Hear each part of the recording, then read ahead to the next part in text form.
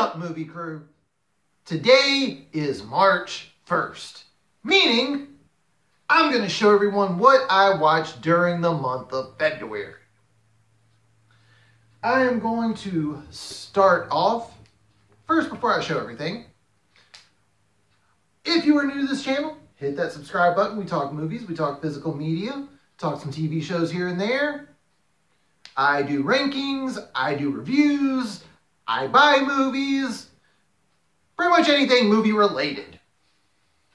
Now, I'm going to show off everything I watched during February. For a short month, I managed to watch quite a bit of stuff. So let's get into this. First two things I'm going to show off. If you are not subscribed, check out Mid-Level Media. He mentioned that this month is Buddy Cop Month. Well, month of February is Buddy Cop Month. I watched a few things, but long story short, I had such a huge watch list that I didn't get to a lot. So I'm going to show off what I watched. We got Two Guns,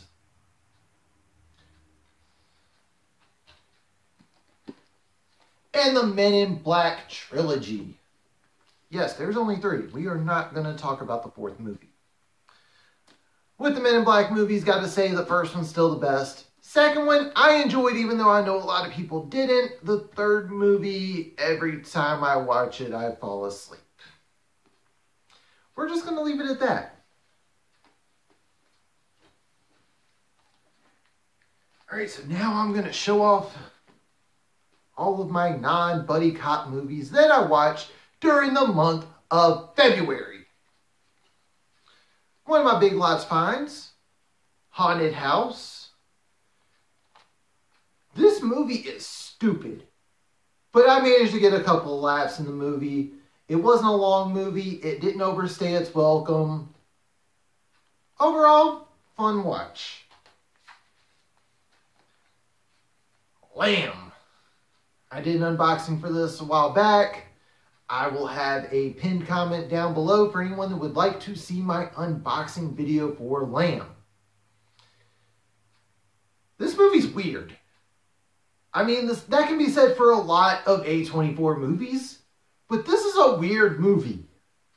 And the ending is also weird.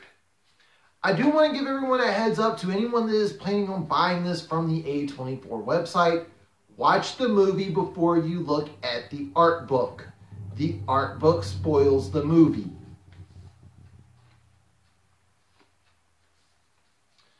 Carlito's Way. For those that don't know, I am going to be recording my complete 4K collection later on. And since I pulled this out, I was like, you know what? I gotta watch this again. This movie is great. I highly recommend anyone that has not seen this movie to watch it.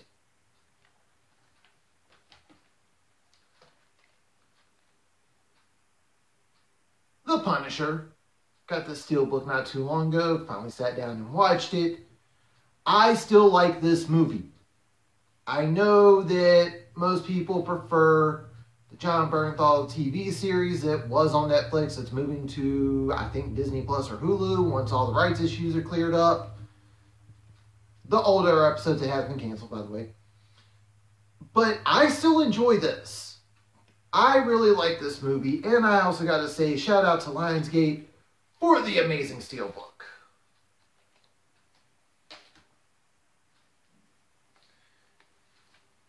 Next up, we've got The Florida Project. I bought this recently from an Amazon buy two get one sale.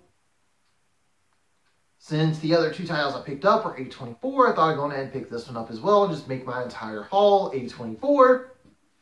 This is a really good movie. There's a couple of parts where I kind of want to question the morality of some of the people in the movie, but it is still a good movie.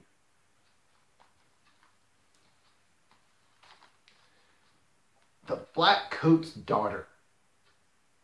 I got this a while back because my local FYE was closing down and I was able to get it for a really cheap price. I finally had time to sit down and watch it. This is a really good movie. And it has a bit of a twist to it. So I highly recommend checking this out if you get a chance.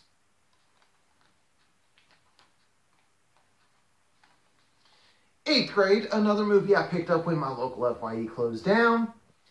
I do want to say this is a good movie, but I am definitely not the target audience for this.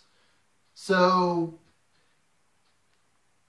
it's definitely more for people that are younger than I am. Long story short. Still recommend checking it out if you get a chance. It's still a pretty good movie. It has some good moments. Bad Moms. I had no plans on getting this because with 8th grade, I thought that this was not a movie for me.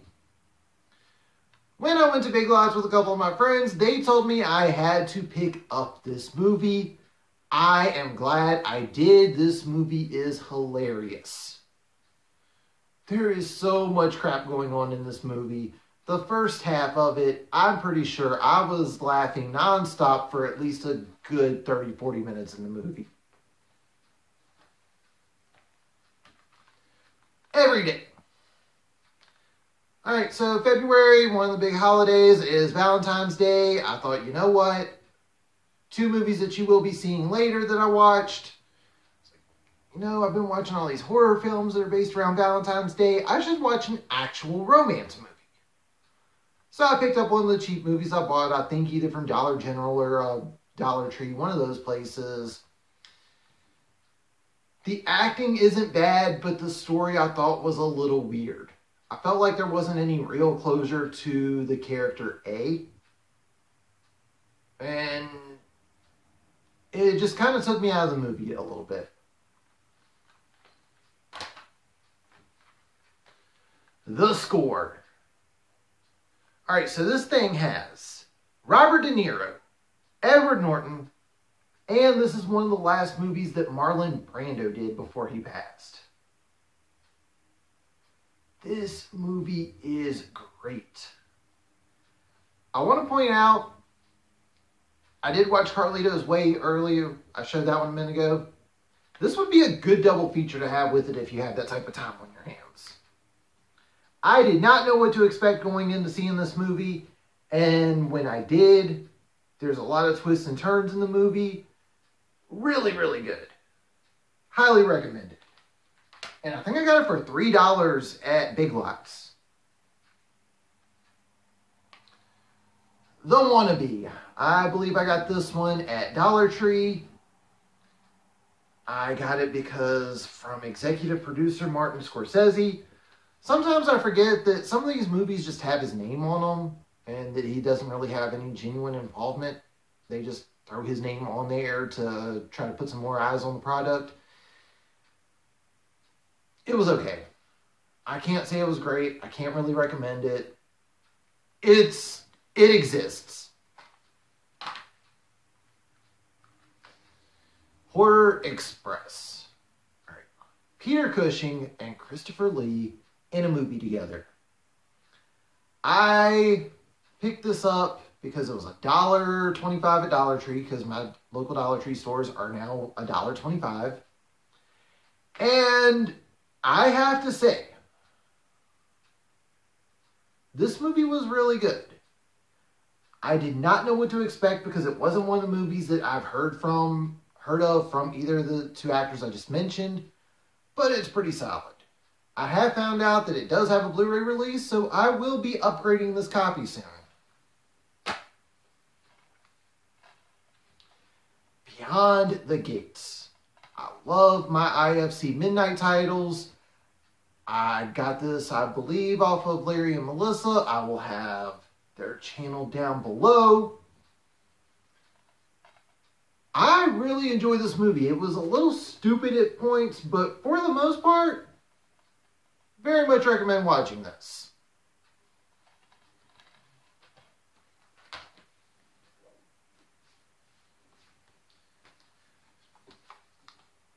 The last movie I watched for the month of February. Alligator in 4K from Scream Factory. Alright, I remember the first time I watched this, I remember thinking it was stupid, but I was entertained. My opinion is still the same.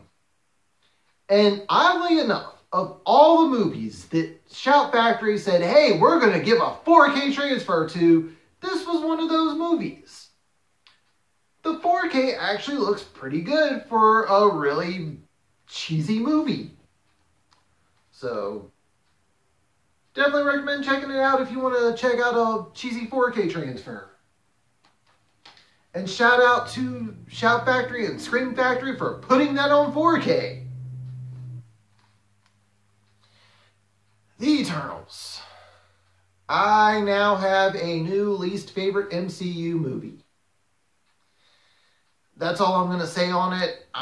The fewer things said, the better, because as a comic book fan, I know how Marvel fans can be. I'm going to leave it at that. Patient Zero. This is one of the movies I got at Big Lots not too long ago. It was $3. I love my zombie movies. This isn't quite a zombie movie. It's more like The Crazies. But it's really good. And I was definitely surprised because with the actors involved, I thought this was going to be a British movie, and it wasn't. So, I know it got a lot of negative reviews, but I enjoyed it.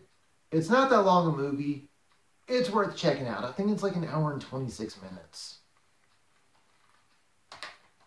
And it was cool seeing Matt Smith do something where he was the protagonist again. I haven't seen him do a lot of protagonist roles since he left Doctor Who.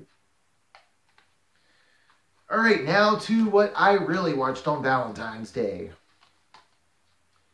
Valentine.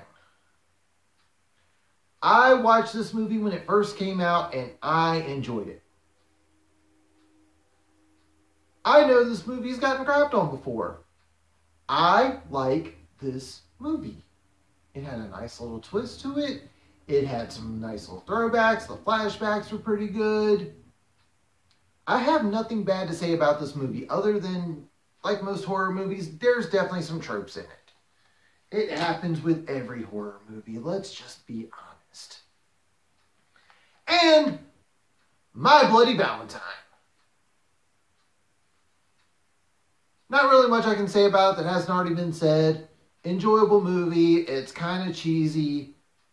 But that's what you get with a lot of these 80s horror films. A lot of them are just cheesy fun.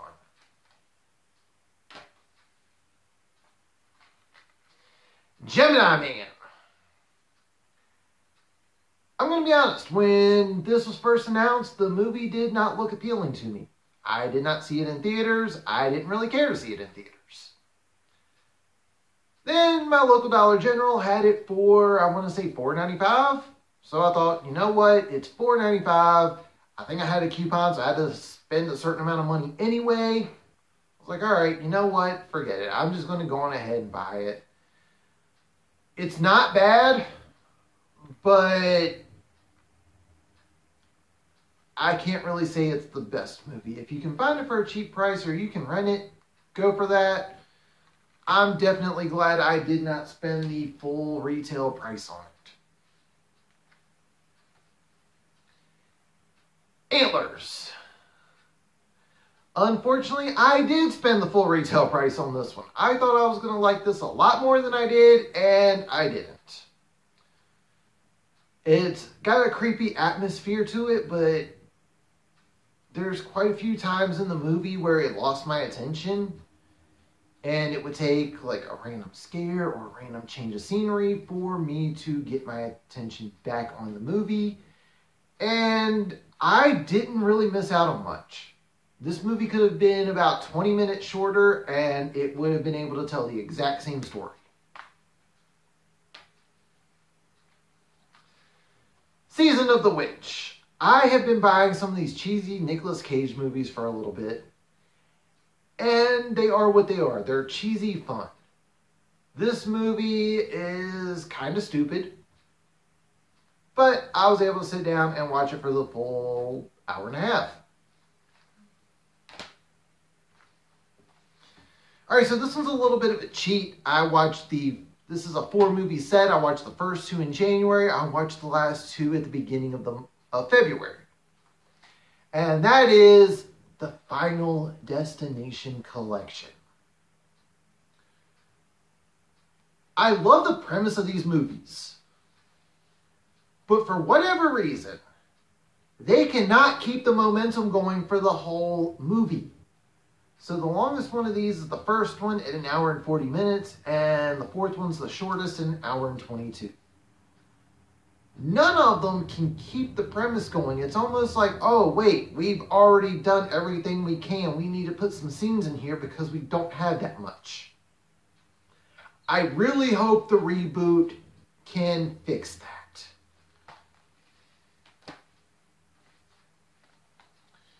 Truth or Dare. I checked it out because it's Blumhouse. I like my Blumhouse stuff. Cool premise. Movie. This is definitely more of a something for like the teenagers and the college kids to watch. Simple as that. It's not a bad movie, just not something I'm going to be rewatching. Charlie Bartlett. One of the movies I picked up at Dollar Tree. I don't remember if this was before or after the $125 price tag. Either way, I spent less than $2 on the movie. I enjoyed this movie. R.I.P. to Anton Yelchin. Gone way too soon. But this movie, you need to watch. If it shows up at Dollar Tree again, you need to go pick it up. Simple as that. And we're on the last stack of movies that I watched during the month of February. Cruel Intentions. Got this one for $1 at a store near me. Shout out to Tech Exchange. I still enjoy it. It was definitely good. It's not for everyone though. Simple as that. Encanto. I know a lot of other YouTubers have been praising this movie and talking about how great it is. Me personally, this is a visually stunning movie. I highly recommend checking it out in 4K if you want to buy this movie. I can't say that I enjoyed this movie as much as everyone else did. I think some of the music scenes it felt like they were forcing some of the songs to happen. And some of the characters were they felt a little too generic. Not a lot of characters were fleshed out in my opinion. But if you're already considering getting it, you might as well go in and get it because you're going to want to watch it. And keep in mind, a lot of other people that have checked this out have said how much they love the movie. So, me saying it's okay, you don't need to go by that. There's plenty of other people that have praised the movie. The Secret World of Arrietty. Another movie that I've recently showed off in one of my collection videos, my Studio Ghibli stuff. This is one I hadn't watched yet. It had a short runtime and I had a little bit of time to just be able to watch something. So I was able to sit down and watch this. I enjoyed this movie. The Kid with Charlie Chaplin. Again, something I was able to sit down and watch because it's a shorter movie. This movie is 1 hour and 4 minutes. Now, before anyone goes, oh, I'm going to watch that since it's a short movie, this is a silent film. So you do need to keep your attention on it at all times. One of the things I did not realize is the kid, in The Kid, is the person that eventually became Fester in the original Addams Family TV series. Learn something new every day, right? Motel Hell. I gotta say, I enjoyed this movie. I don't know what it is about it, but every time I watch it, I laugh more than I get scared. I think there's probably something wrong with me because I enjoy this movie a little bit more than I probably should. Nutty Professor 1 and 2. The first one, I've got to say, doesn't really hold up the way I thought it was going to. It's still got its moments. It's still not a bad movie. The second one, avoid at all costs. That movie sucked. First one's not bad, though. 13 Ghosts. Again, I know a lot of people kind of don't like this movie. I personally enjoyed it. It had some funny moments. It had some scary moments. It had a really good cast. Definitely recommend checking this out. And finally, Ouija and Ouija Origin of Evil. So Ouija is generic. I guess because of some of the success they had with other movies, it was like, hey, we're going to do one on the Ouija board. It's okay. Origin of Evil, however, while I wasn't scared from watching it, it is a good movie. It is a very solid movie on what leads the ghost in this movie to become possessed. Overall, I highly recommend watching Origin of Evil. Unfortunately, you do need to watch the first one first before you watch the origin story because everything kind of makes sense that way. That is everything I watched for the month of February. But more importantly, what did you watch? And as always, if you are new to this channel, hit that subscribe button. You like what you see? Leave a thumbs up. Comment down below everything you watched during the month of February.